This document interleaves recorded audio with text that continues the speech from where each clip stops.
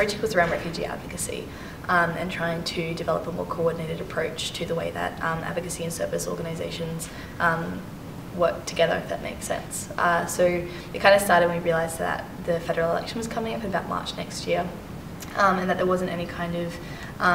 umbrella approach to organisations talking about refugee issues and that kind of thing. So it's kind of been a really long, convoluted journey this year, just starting to reach out to people that are working in the sector and also volunteers and refugees themselves. And so kind of where I'm at the moment is starting up a group called Campus Advocacy for Refugees. So we're kind of working on providing some of the volunteer work for the professional service providers, so the lawyers and social workers, doing a lot of fundraising because all the funding's being cut, but then also starting to look at how are we telling stories about refugees and how are we providing spaces for refugees to tell their own stories. That the system is very much against them, and that while that is the case, there's a lot that general people can do. So refugees are in the community, or people from refugee backgrounds I should be saying, so whether they've come 30 years ago or they've arrived in the last 5 years or 10 years,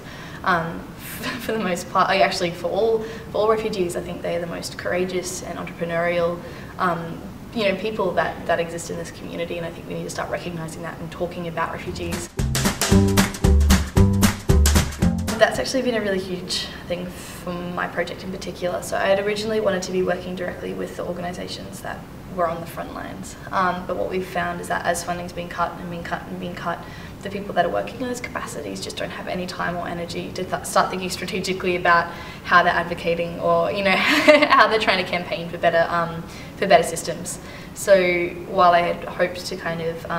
develop a platform for organisations to come together and own the change that they were going to be creating, I think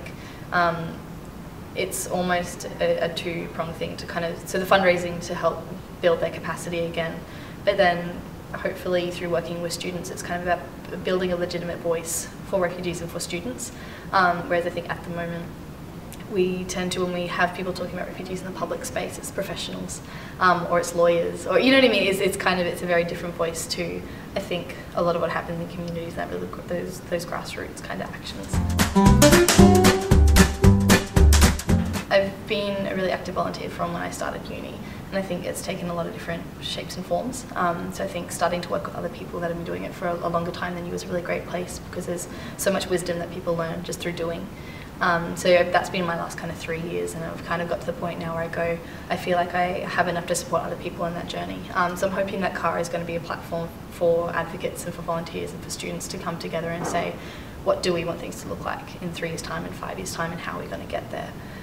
So I think, yeah, for me, volunteering, and particularly in this project, in this space, has been about what place do I have in the broader community, and what impact can I have, and how can I help other people have an impact as well.